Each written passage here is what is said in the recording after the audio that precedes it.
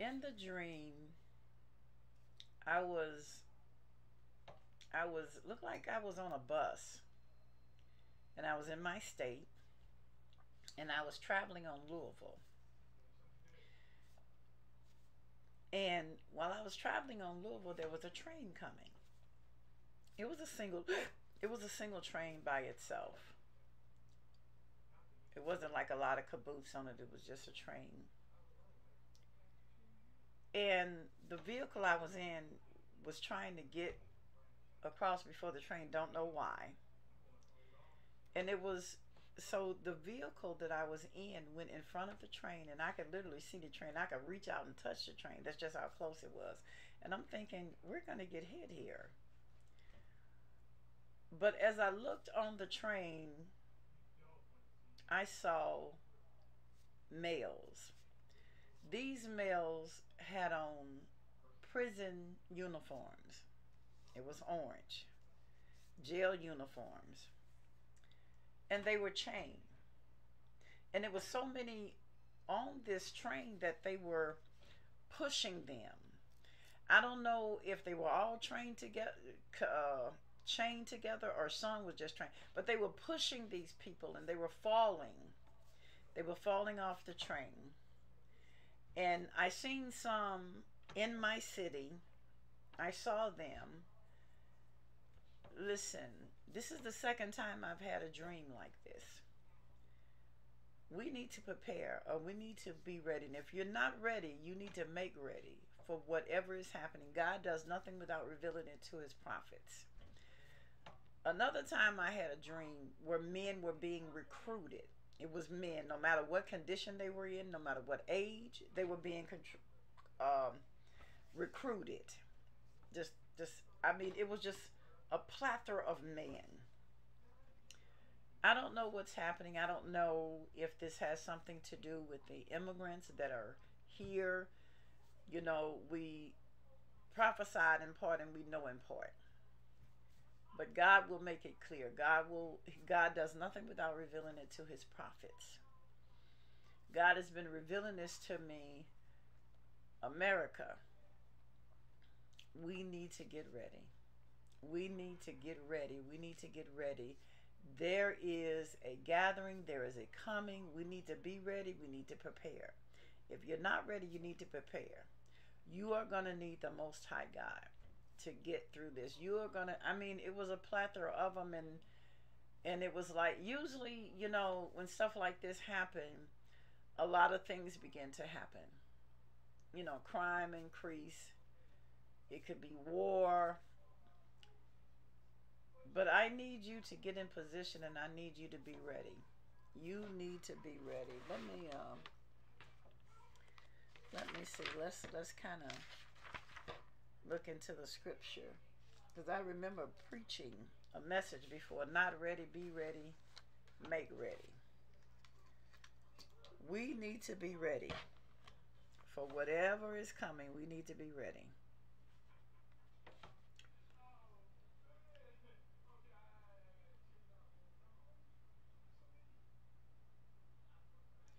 We need to be ready.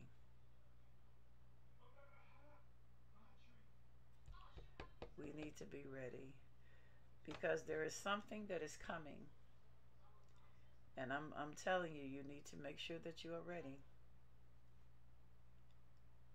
You are ready.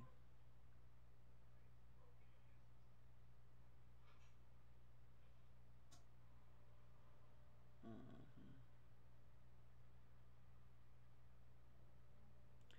Let me see here.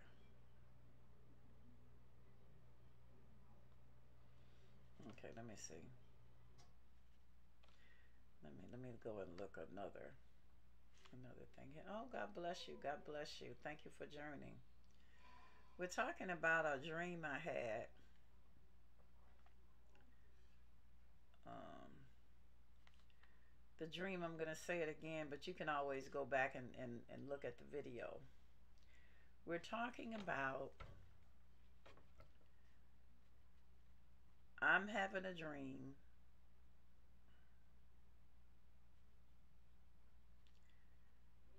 and I'm look like I'm on a bus. And for some reason, okay, let me put this in here.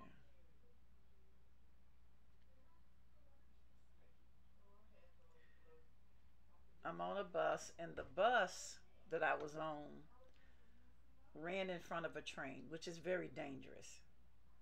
It is very, very dangerous.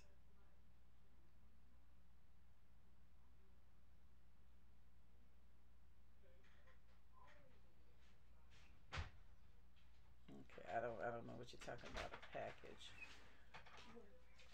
It is very, very dangerous to run in front of a plane. I mean, a train. But on this train was men, and these men were prisoners. And let me see, after 24. And we were. This person drove in front of this train, and I could literally put my hand out the window and touch the train. That's just how close it was. We made it across, and but I looked and I seen people, and they looked at foreign. They looked at foreign. It was all males. They looked at foreign, and they looked like they were just dropped off. But on this train, there were the men that were on this train. They were prisoners. They were prisoners, and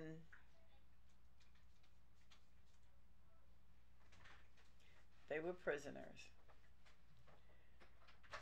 and the other prisoners was pushing them off. They were pushing them, but they were trained up as if they were like, you know how they were trained chain up in a chain gang, or I think they even do the prisoners now. They chain them up. Okay, 25 and 10. Okay, so I'm watching this. All I can say is that something is coming, and we need to be prepared. We need to be ready. We need to be prepared, and we need to be ready. Something is coming. America, church, saints, ain'ts, insiders, blacksiders, we need to be ready. We need to be ready. Yeah, give me a pen, baby. Something is coming. Now, this is the second time I've had a dream like this. The other one I had that I'm recalling was men, males was being recruited. They were being recruited. Now, in this recruiting, it didn't matter what type of male you were or what condition you were. The requirement was you had to be a male. And that concerns me, because God does nothing without revealing it to his prophets. Anything that happens is revealed. God reveals to his prophets. We know in part and we prophesy in part. God will make it plain. He will reveal to us. But I'm telling you, saints, ain'ts, those who, the church goers, those who don't go to church, we got to get ready. We need to get ready, and we need to prepare for what's coming. We know that the immigrants are here. I'm not ministering against them, but something is being released. Something is being released, and we need to know what it is, and we need to know what we need to do. But the main thing is to be prepared, to watch and to pray. Watch and to pray. Pay attention. And we also want to be safe. We need to pray our safety. Stay in the secret place of the Most High. Stay under the shadow of the Almighty. Stay in the ark of the covenant. Stay in the ark. Don't get out the ark. Stay in God. Stay in your protective places. Listen, Proverbs. Now we in Saint Matthew 25th. chapter, St. Matthew's 25.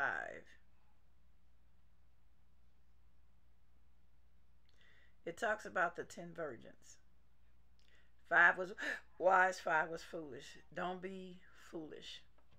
Don't be foolish. Don't, some people kind of go through life like, I don't bother nobody, so nobody should bother me. That's not how life works. That's not how this works. That is not how this works. It says, 25th, Matthew 25. Then shall the kingdom of heaven be likened unto 10 virgins, which took their lamps and went forth to meet the bridegroom. Who is the virgins? That's you and me. Who is the virgins? That's the body of Christ. Who is the virgins? The people of God. Who are the virgins? That's a representation of God. 10 represents blessings or cursing. Which one are you under? Are you blessed or are you cursed? See, some of us are in the church. We're blessed, but we sabotage our blessings. We sabotage our deliverance. We sabotage what God has given us.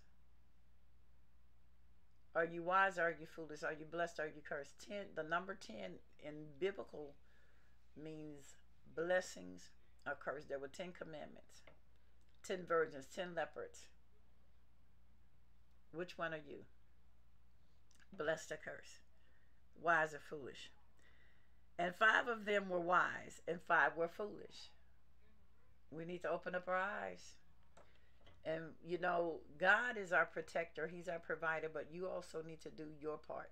You need to stay under the shadow of the Almighty. You need to stay under the mighty hands of God and the protective covers of God.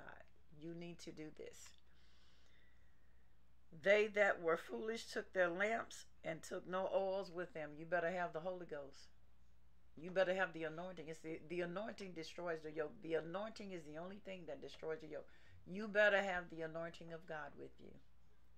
Or be around somebody that's anointed. But better yet, you need the anointing. You need the oil. You need the Holy Ghost. You need the Holy Spirit activated in your life. You need to have an ear to hear what the Spirit says to you. That's why you need the Holy Ghost. You need the Spirit. But the wise took oil in their vessels with their lamps. While the bridegroom tarried, they all slumbered and slept. And at midnight there was a cry made, Behold, the bridegroom cometh, go ye out to meet him. 7. Then all those virgins arose and trimmed their lamps. And the foolish said unto the wise, Give us of your oil, for our oil has gone out. But the wise answered, saying, Not so, lest there be not enough for us and you, for us and you. But go ye rather to them that sell and buy for yourself. And while they went to buy, the bridegroom came. And they that were ready went in with him to the marriage, and the door was shut. Afterwards came also the other virgins, saying, Lord, Lord, open unto us. But he answered and said, Verily I say unto you, I know you not. Watch therefore, for you know neither the day nor the hour wherein the Son of Man cometh. Are you ready? Are you ready? There is a coming to this earth, and it may already be here. Like I said, in the dream, I saw a recruiting of men, and it didn't matter what condition you were in. Just come on. A recruiting. A gathering. Now I just had a dream that a train was coming. And I don't know why that person ran in front of that train. And I was in that vehicle. I couldn't get out, and I'm trying to figure out, why are you going in front of this train? We got to watch it. We got to pray. We have to watch and have the protection of God upon us. We need the protection of the Almighty God. We need God never before. It is time for you to get yourself ready and to be prepared. When that knock come, when this day of reckoning come, when this gathering come, If this happens in my city where I'm at, those who are watching, you know what state I'm in. We're not too far from Texas, the border. We're not really that far. A lot of you go to Texas on the weekend like it's nothing. But these inmates, these prisons was brought here to this state and was on Louisville. And there was so many of them that they were pushed, the other inmates was pushing them out. They don't know anyone here. They don't have a home. So what you think is going to happen? A lot of things can happen. Good things can happen, but also bad things can happen. You need to watch. Saints, we need to open up our eyes and begin to pay attention and see what's going on. We need to pray. Pray for your city. Pray for your state. Pray for your family. Pray for your loved ones. Pray. We need to pray. Because there is a gathering. There is something happening.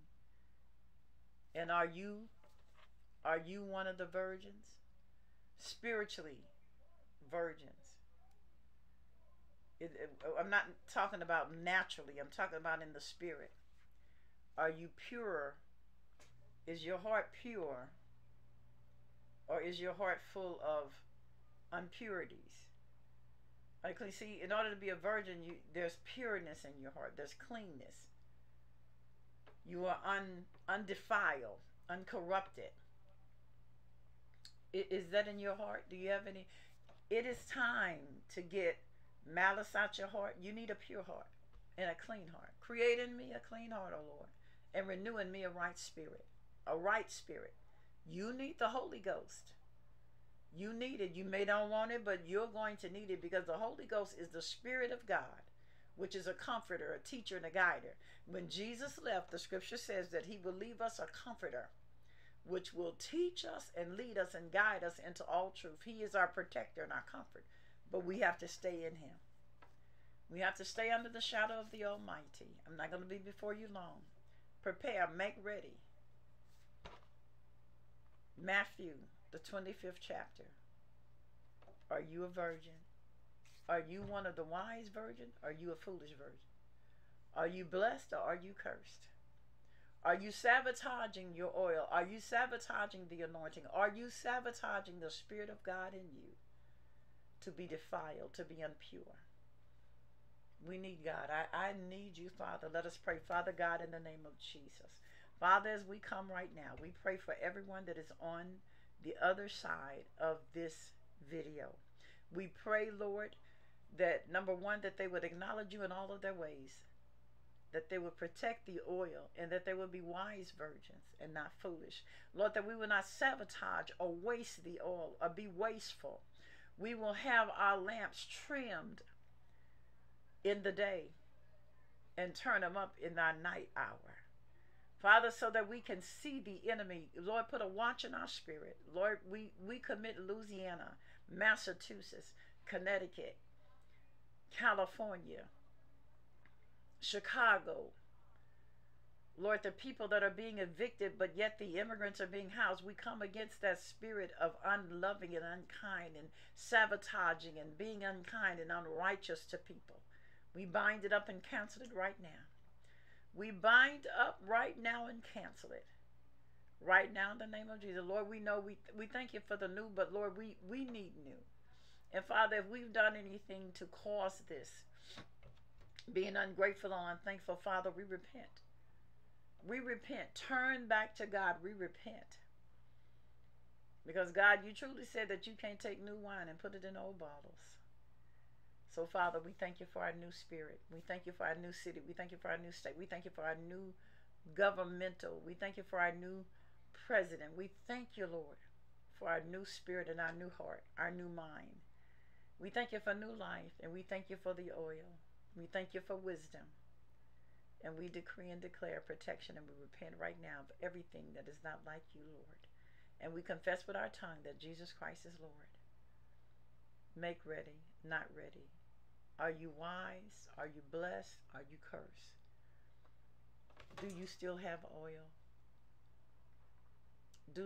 Are you wasteful? Or you use your oil useless? Don't be wasteful with the oil.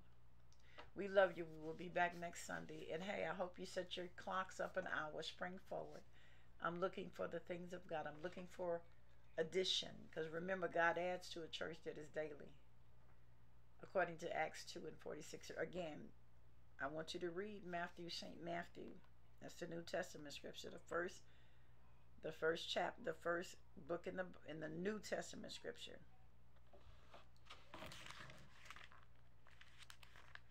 Yeah, it is St. Matthew's 25th.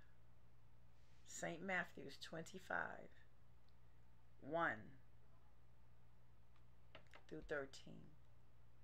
Don't be foolish, be wise. Keep praying. Stay under the shadow of the Almighty. Let God bless you and let God cover you. We love you.